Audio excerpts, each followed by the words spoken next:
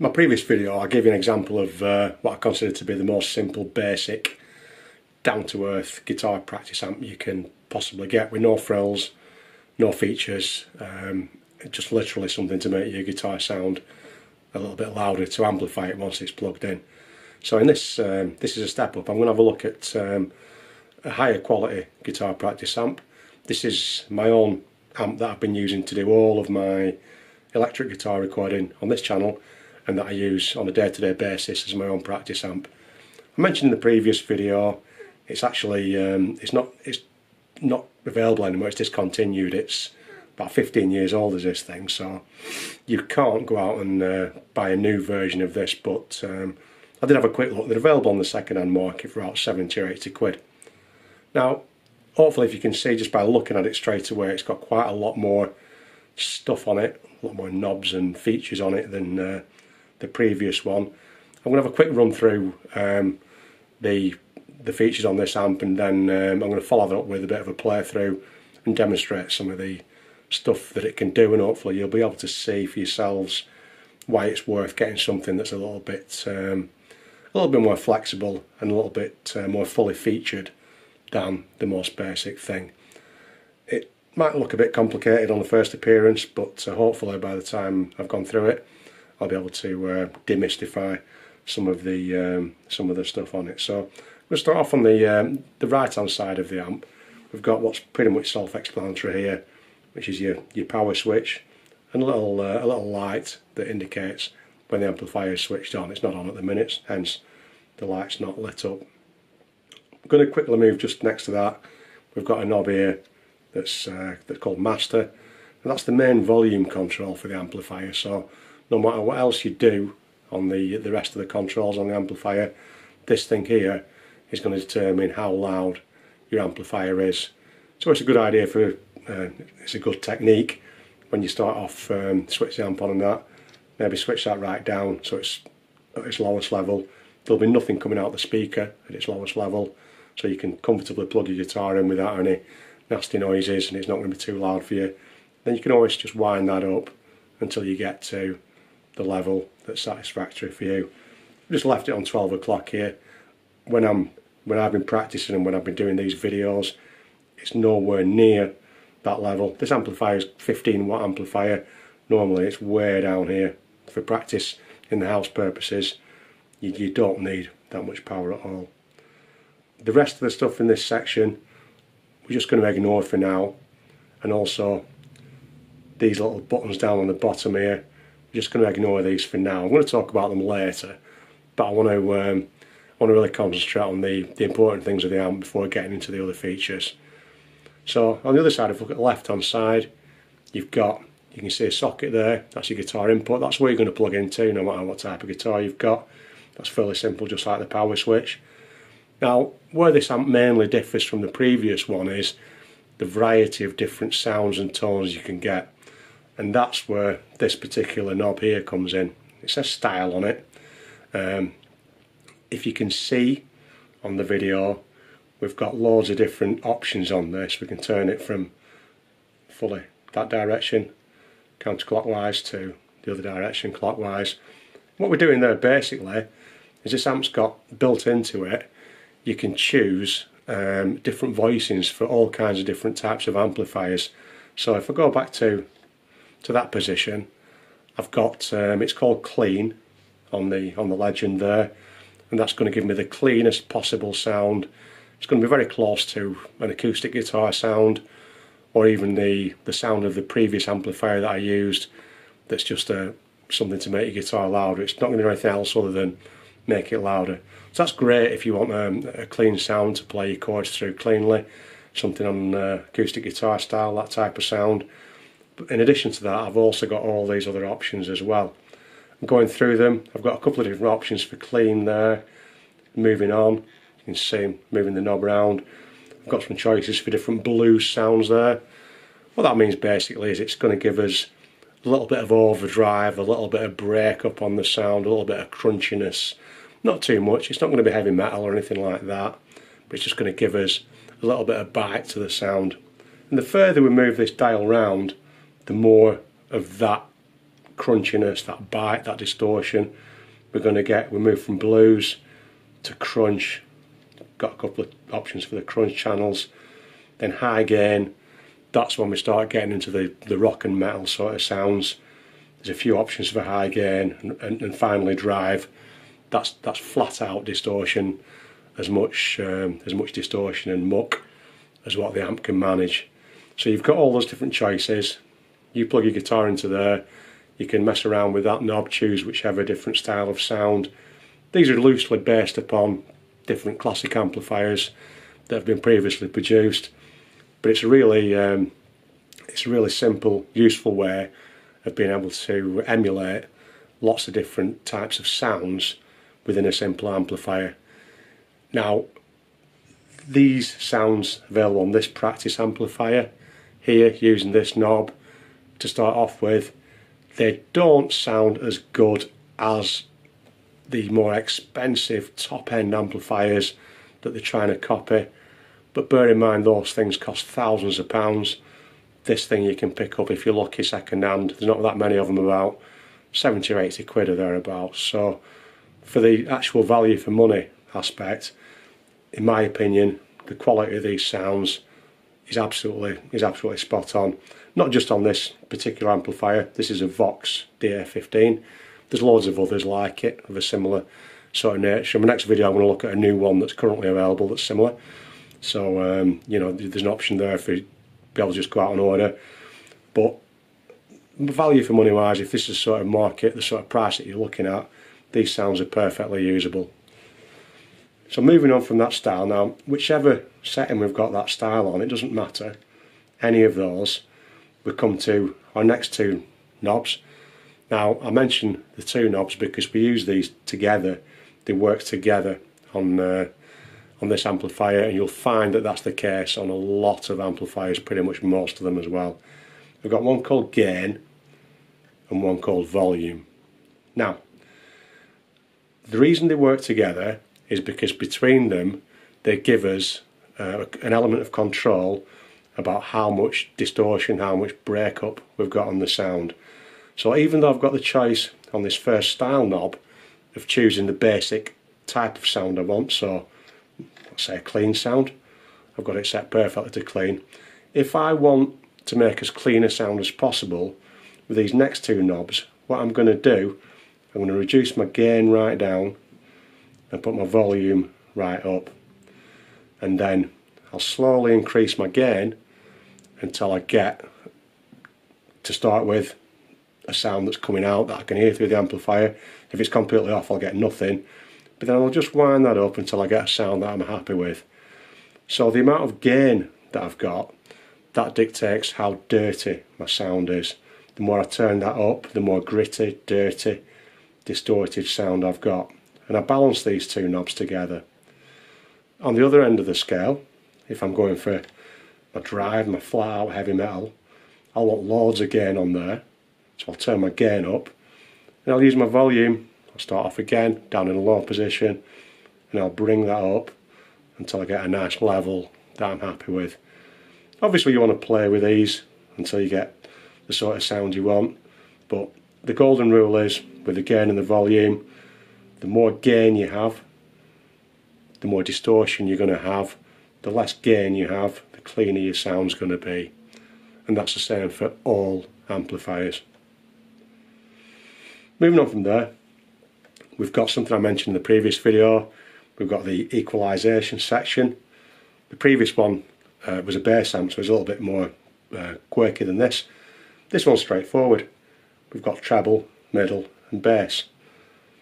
What this does, completely independent of everything else, it lets you adjust the relative levels of the different frequencies of your sound. So if I turn the treble up, it's going to make the high frequencies on my guitar stand out more. If I turn it down, it's going to cut them back a little bit and make them not as prominent. It's really useful sometimes on the electric guitar, particularly if playing lead guitar. Your treble frequencies can be a little bit ear piercing and a little bit harsh, so it's quite useful just to be able to back that off if you want to do, just to make the sound a little bit more pleasant to you.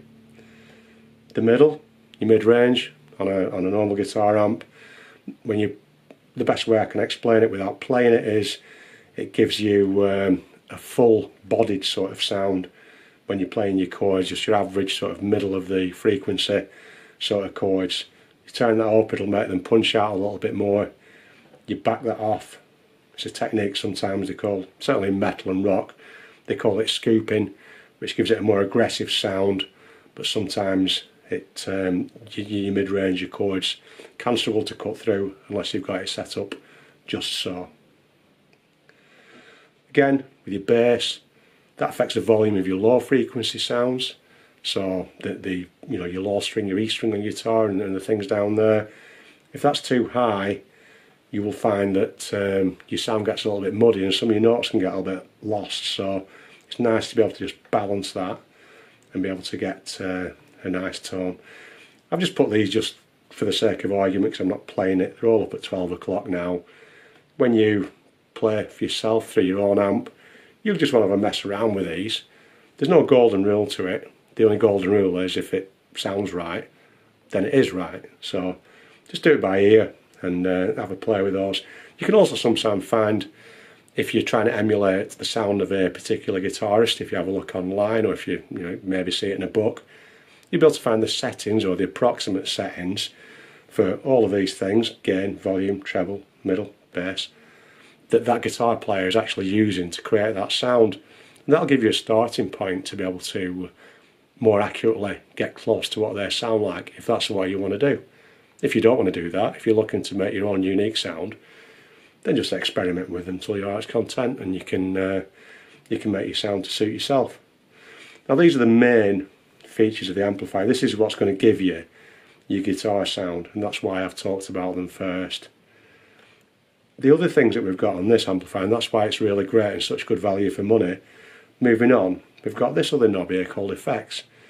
As well as the actual guitar sound, I've got a load of different effects that I can apply to my sound on here. Now I've said before, I'm going to do a completely separate video on effects because there's so much to cover, but on this amp and lots of others like it, I've got such a good range of things. A lot of the common effects, well, reverb, that's one. That's a classic guitar effect that gives you sort of an echoey sound as if you're playing in a bigger room or a hall.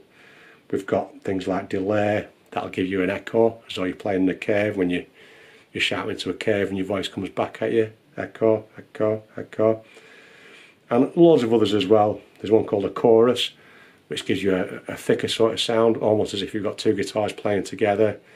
Again, I'll cover effects in another video, but just the fact that we've got the ability to have these effects on here to add to our sound, the initial sound that we're making, gives us so much more flexibility to be able to recreate other sounds and also just make up our own sounds and inspire ourselves. Sticking with the effects section, what we do is select the effects choice that we want here.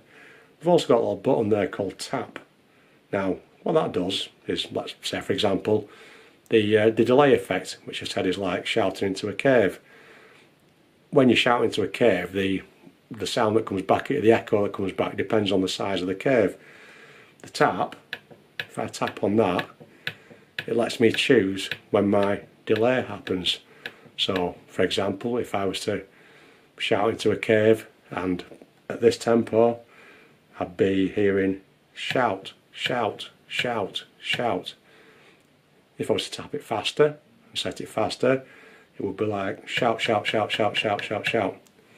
Makes a lot more sense when you can hear it in person, but it's nice to be able to have that adjustability on the effect. Again, got another little knob here, another little button. Those are similar to this insofar as they give us control over these effects.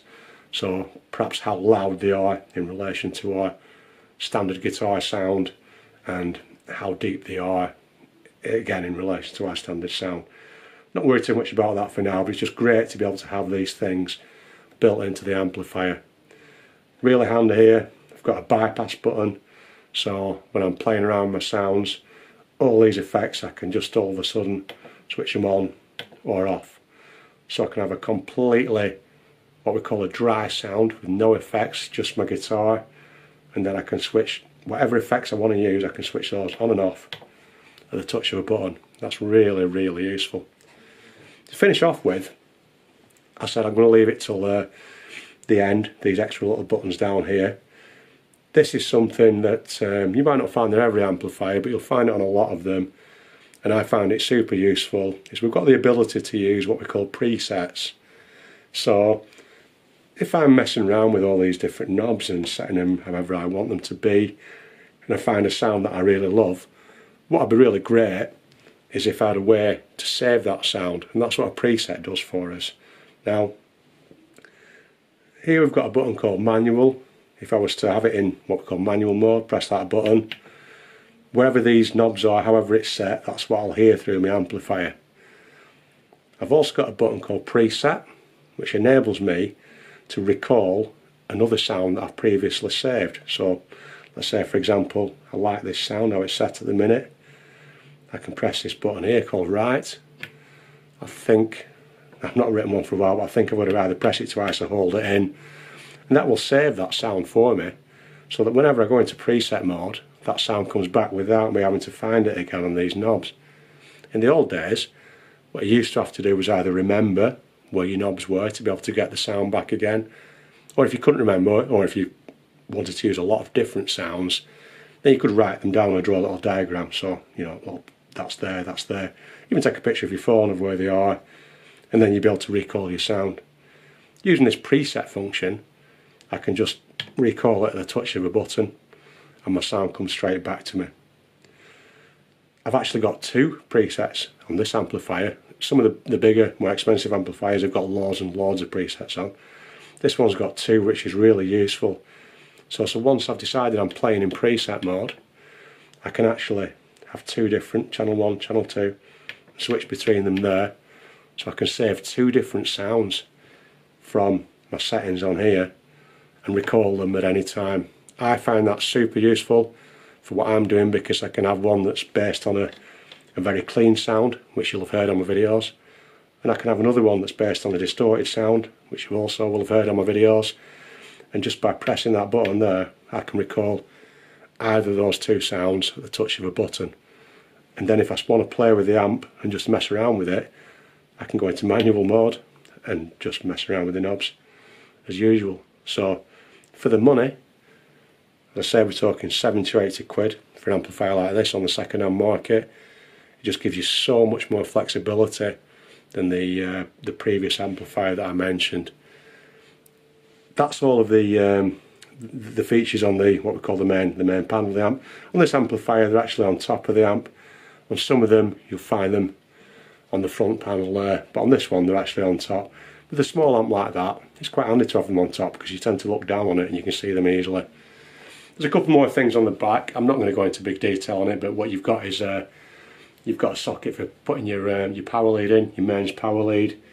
You've also got a useful headphone socket again. I mentioned that in my previous video. Headphone socket's always useful. And on this amp as well, which is great, you've got an input socket for a foot switch. So you can go and buy a standard foot switch from a music shop. Probably cost you, I don't know, 10 quid, 20 quid or something like that. Like a little foot pedal. And I can switch between those two different saved sounds I've got. So if I'm playing a song that's got two different sounds in it, and whilst I'm playing, obviously my hands aren't free to be able to press the buttons or change the amplifier, I can use a little foot switch that'll switch between those two channels for me. So for the value for money, a little amplifier like this is absolutely fantastic, and I'm totally happy with the sound on it. I'll do another video and explain or demonstrate actually some of the sounds so that you can hear them, but this is just an explanation of the features and the functions of this amplifier.